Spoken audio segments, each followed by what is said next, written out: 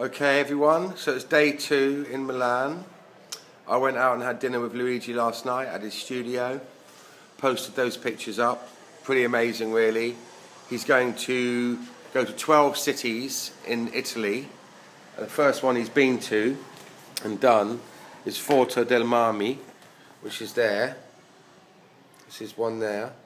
And he basically, what he's going to do, he puts a book, he goes and takes pictures from each city in different seasons, and then the following year he then paints 12 pieces, and then he puts them in a local museum, and he gets press and PR on it and the local dignitaries and gets it curated and archived, gives a piece of work to the city, and he aims to do 12 Italian cities. He's done the first one, he's going to do Torino next, which is I think where my drawing comes from, and then he's going to do all the different cities in Italy. He thinks it's a 14 to 15 year project.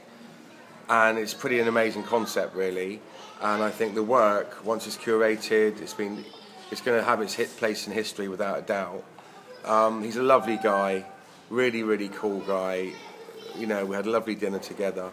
I'm now back on control for a few hours in the daytime here in my lovely studio place. You can hear all the noises outside, the kids going on. Look, there we go. Street life, a la Milan style. And yeah, it's really nice, and I'm going to go and meet with Andrea. She says he's agent at 12:30 for a meeting, and he does more religious icon stuff, which is pretty stressed out, and it's pretty hip and cool actually. So I'm going to go and have a meeting with her. Also, when I went outside my door when I got here, there's a gallery down the road, and it's run by a professor who teaches at the Royal Academy of Art in Milan, and he takes all the final year students' work and exhibits it in the gallery.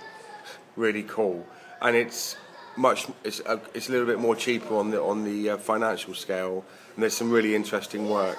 So I'm going to load that up on my next Facebook post. But JC, checking in from Milan, day 2, really enjoying it. Everything's just rolling, coming rhythm of life, I guess. When you dream, rhythm of life kicks in and takes you on to the destinations you need to get to, I guess, and keeps you away from the destinations that you don't need to go back to or go to. Okay, peace out, bye.